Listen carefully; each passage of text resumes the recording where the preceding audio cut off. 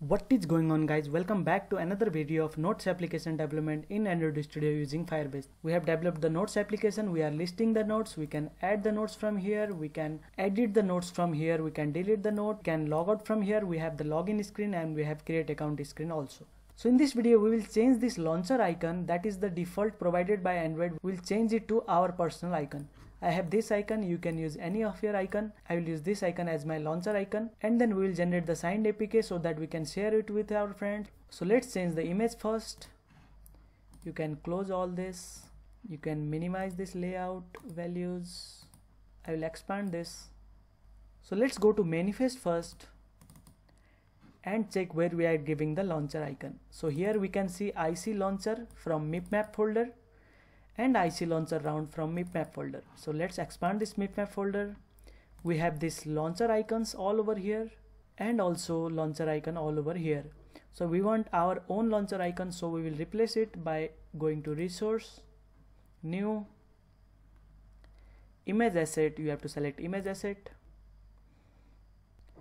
This is our default icon. The name is IC launcher. You can change the image from path over here. Click on this. Go to desktop. I have my Notes app icon on desktop. I will select this. Click on OK. It is being displayed over here. I can adjust this. So this much is okay for me. I will click on next. So it will replace all this. Click on finish. So if you open IC launcher, you have this PNG icon. We already had this web. We should delete this WebP. This is the default launcher icons. So I will delete all these WebP files. Delete. Okay. From here, from launcher round also I will delete all WebP files. Delete. Okay. So now we are done. If we run the app, let's see the launcher icon changes or not. So our app is launched. As you can see, our icon is changed. So this is my new icon, this is my personal icon. So in this way you can change the launcher icon. Now we will create the signed APK. So go to build, generate signed APK or bundle. So for uploading to Play Store, you should always use Android app bundle. You can use APK also, but you should use app bundle. So for installing on the device, you can create the APK. So first we will create the APK. Click on next. Here we have to create a key store. If you are building the APK for the first time, you should create a new key store. If you are updating the app, if you are creating new version of app, you have to choose the existing. I will create new key store path. I'll give to desktop.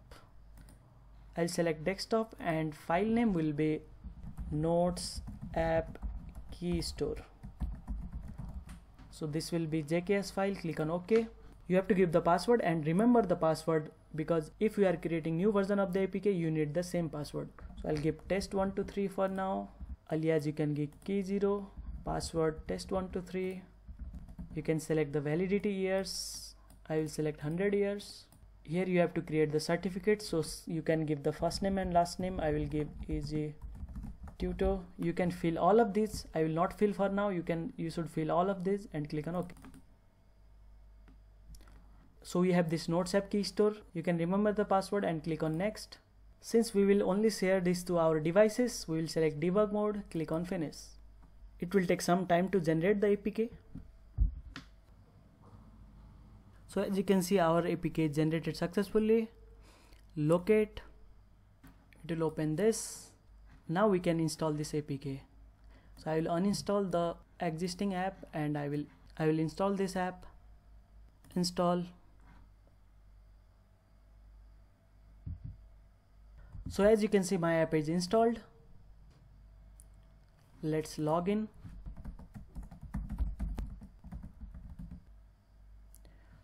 So we are logged in, my notes are visible. So in this way now you can share this APK to your friends so that they can install it and use this application. Now we'll generate the bundle so that we can upload it to Play Store. Go on build, generate signed bundle APK, click on Android app bundle, next. If you are doing it first time, create new, otherwise choose the existing. I will choose the existing. This is already existed. So I'll click on next. You can select release mode and click on finish. Now that's come to our end of the series. In this series, we have developed a fully fledged working notes application with the help of Firebase database.